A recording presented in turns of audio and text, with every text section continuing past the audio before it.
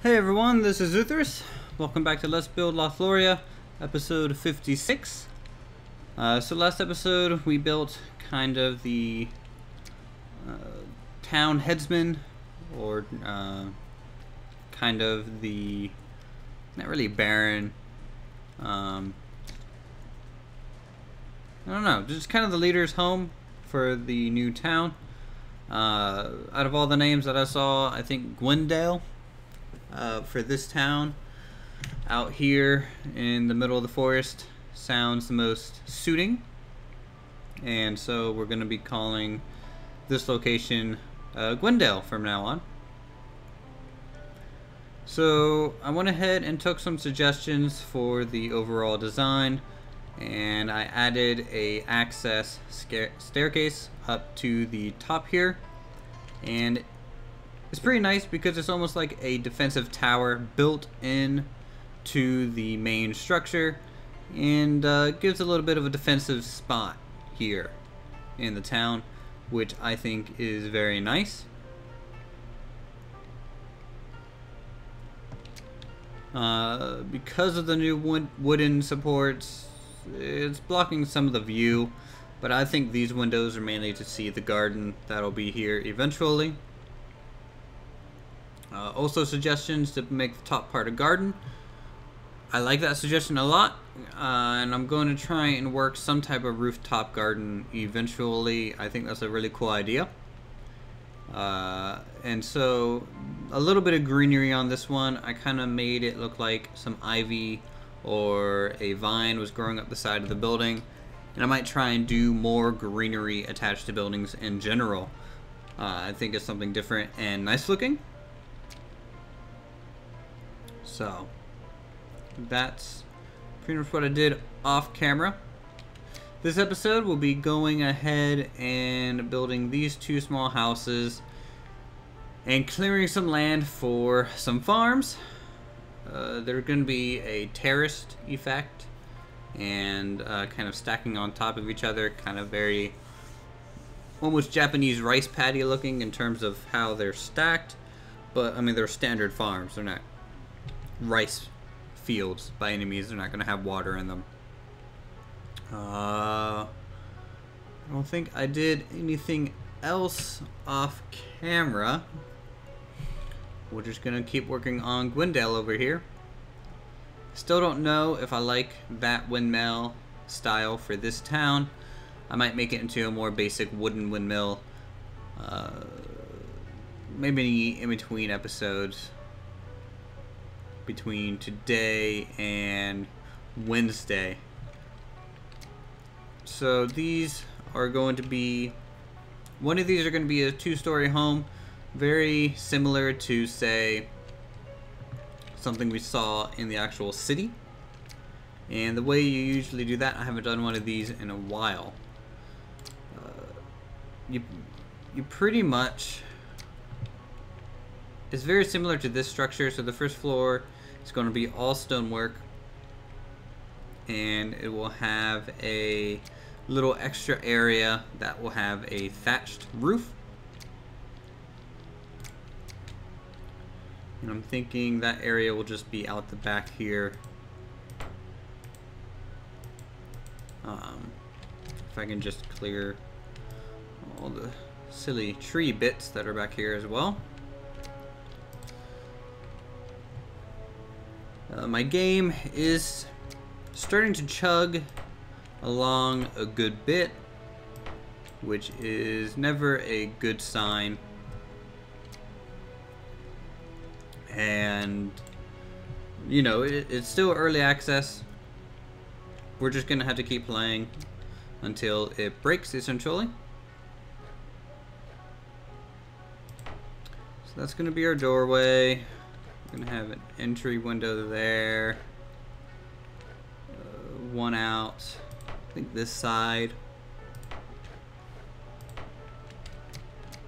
Need a entryway to the back room, and also need an entryway to the staircase that's going to lead us up to the second floor.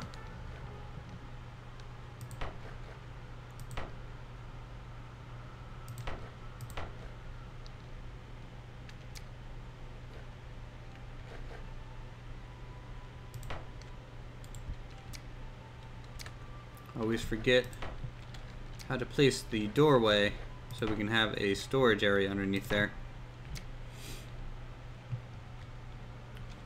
And then I think we need some more windows being placed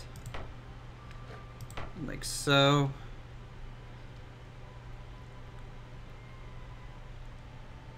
And in fact,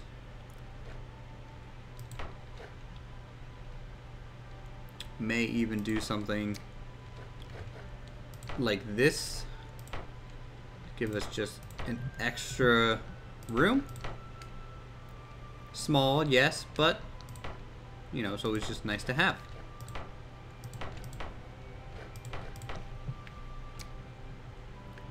And there we have it, kind of the basic floor plan for kind of a medium-sized home. You can say this guy is some type of professional person. It's the one kind of in the town. He was going to have kind of the second largest home next to I don't know what to call this thing. I mean, village head? Village? No, it just doesn't sound right. What is that called? Like the leader of a village? Is it village? You guys can tell me. I don't know. I don't know anything. I just build buildings that look interesting. That aren't usually right. So there's a little staircase up into the entryway, 2 rooms, and I need the spiral staircase here. Like so. Go ahead and lay out our floor.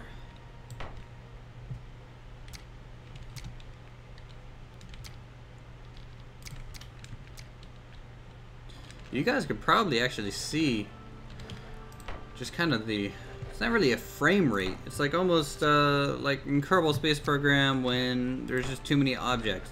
The simulation like really starts to slow down. Forget what that's called. I think we're gonna have to do an interesting roof style here for this area.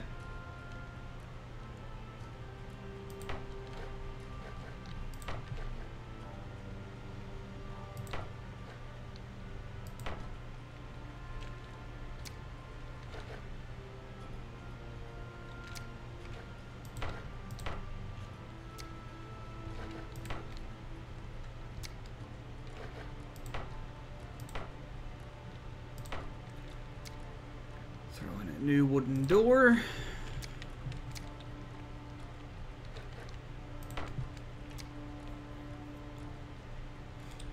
So the thatched area is going to have a plus kind of shaped roof. Be nice if I actually uncovered the staircase so we know where to put the door here.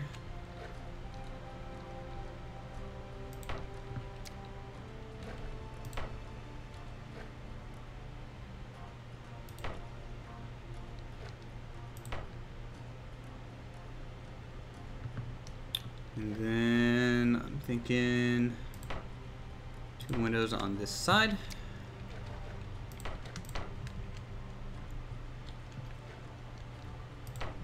I'm kind of speed building here. If you guys have any questions on like thought process, you can let me know. Most of my videos have pretty much covered this whole thing by now. I just don't want to end up repeating myself every episode, I guess. For you guys who watch every episode, you know, that's fucking awesome, but I'm sure you might get tired of me saying, oh, we offset the wooden things so it's visually appealing compared to just making them all face the same direction. I think by now that's kind of an established trait.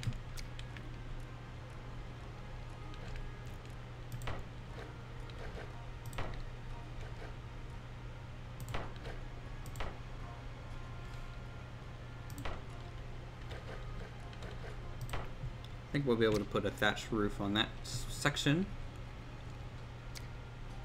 We'll put window there. Just do a plus shape there.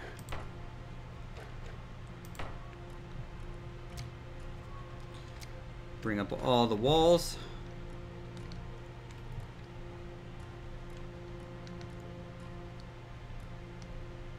I definitely miss being able to use the Alt key to delete sections that I'm just looking at. I feel like that's probably the thing I miss the most at the moment.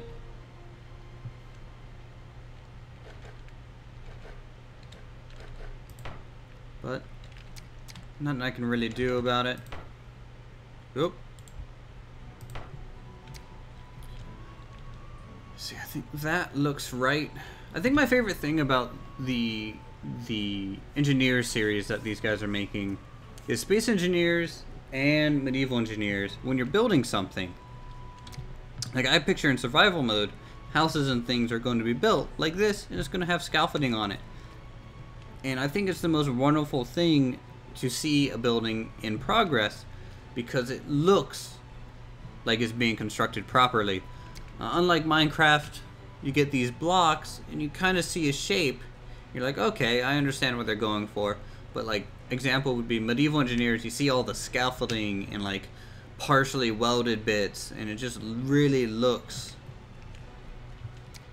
really nice. And I think that's why I prefer these games at the moment. Though granted, I am thinking about doing a Minecraft series. I don't know if you guys heard of the mod Terraformacraft. It's kind of a older mod, but I mean they still update it. Basically what it is, it is a complete overhaul for Minecraft and makes it very, I can't say realistic because it's not. It's closer to realistic, for sure. So I don't know what to call that. So basically, there's cave-ins. You work from the Stone Age all the way up through like the metals, and you have to. It's very hard and slow progress. And I think it's probably my favorite mod for Minecraft, just because it's very rewarding to kind of watch as you build blacksmiths and bellows, and the blacksmithing in the mod is awesome. You actually have to like hammer out the tools and heat the metal and cool the metal. It's definitely something worth checking out if you guys like Minecraft and are a little bit bored of how easy it can be, especially like buildcraft and stuff. I mean, I think that makes the game so easy and boring.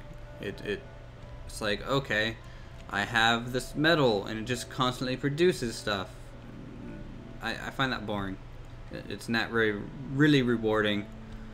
That's why I'm really excited for real survival mode in this, because if I actually built all this in survival mode, like holy shit, that would take forever. But I'd be so happy about it for some reason. Maybe I'm just a glutton for punishment in that sense, that I enjoy grinding out all the materials. Anyways, this is our little house. I don't know if I want to make a loft area here. There's definitely room for one, but sometimes I enjoy just having a nice open space. This house, I think I'll do off camera in between episodes. I kind of want to show you guys what the terraced farms will start looking like here. So basically, we haven't done any terrain sculpting in a little while. What I do is I kind of figure out how high the foundation needs to be, and then I'm going to put a wall here for support. Not all the wall is going to be visible. I'll probably try and sculpt a lot of the hillside back. This one might be interesting to leave a good bit of it exposed. It's kind of a start. Let's see.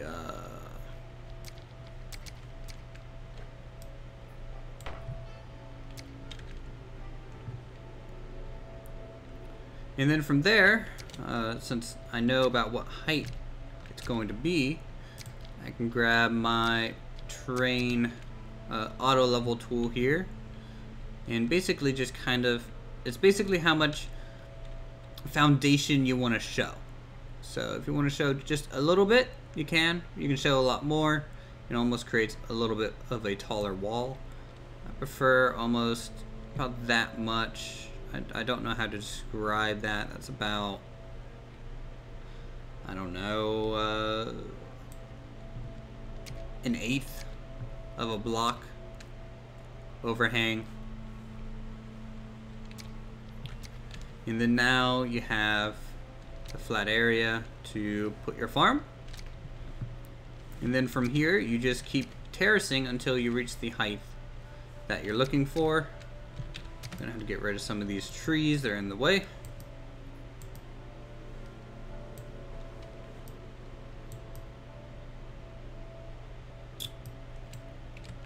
Oh, no, no, no, no. Don't land on the wall. It landed on the wall, didn't it?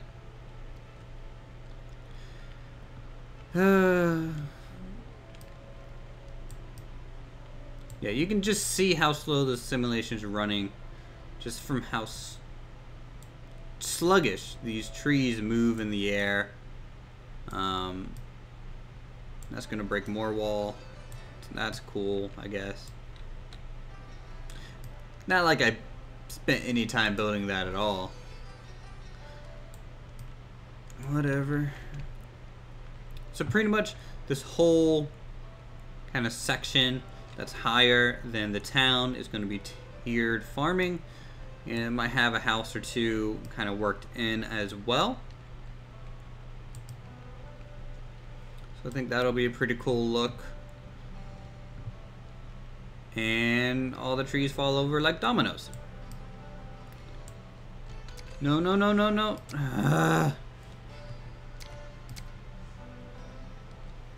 Go away. Okay. I'm just glad we haven't had like a rogue branch break a tree like that and that fall into these and then crush our house that we just made. That would be a brilliant thing, don't you think? Usually when I do mass clearing like this, I would actually just turn off the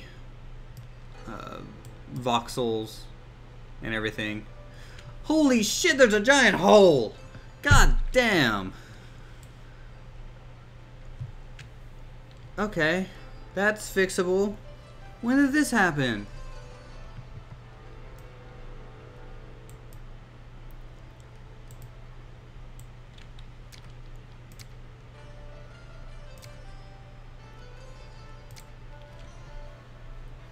I'll fix that off camera.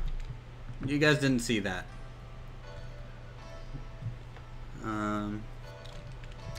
Anyways, back to expanding the terraced farm. Nothing went wrong at all in my plan of getting this to work.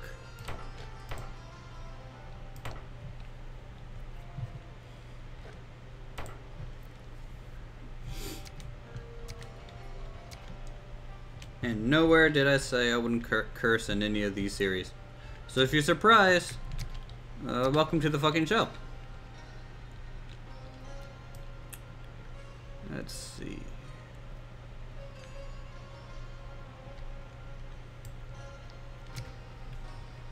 So I think that's a fairly good terrace.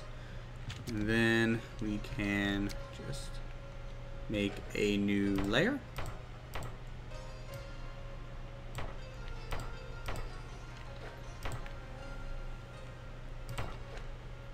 You can push and pull sections out to make interesting shapes. You can even use curves as long as they're bowing inwards. So basically these sections are used for like taking off corners like this and rounding them out.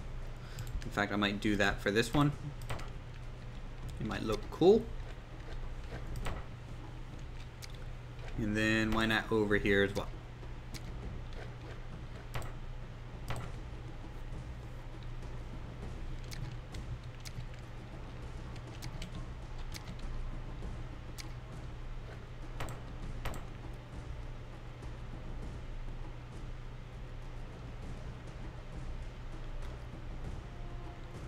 And what you can also do is, I'm going to raise this up one more. And then connect to it in this corner here. We're going to have a really tall break and then a kind of middle ground here that will actually continue that second level around a little bit more. Like that.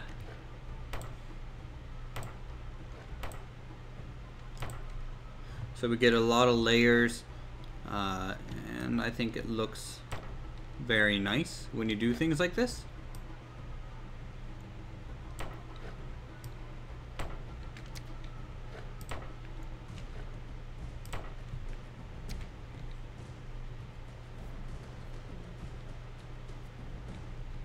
Yeah, I can even put a staircase kind of connecting this area to this area, and then a staircase connecting that area to this one. Or no staircases connecting them, and the only way to access them is like one winding path that goes through them all. You know, there's a lot of options you can do with things like this. Let me just flatten this area out.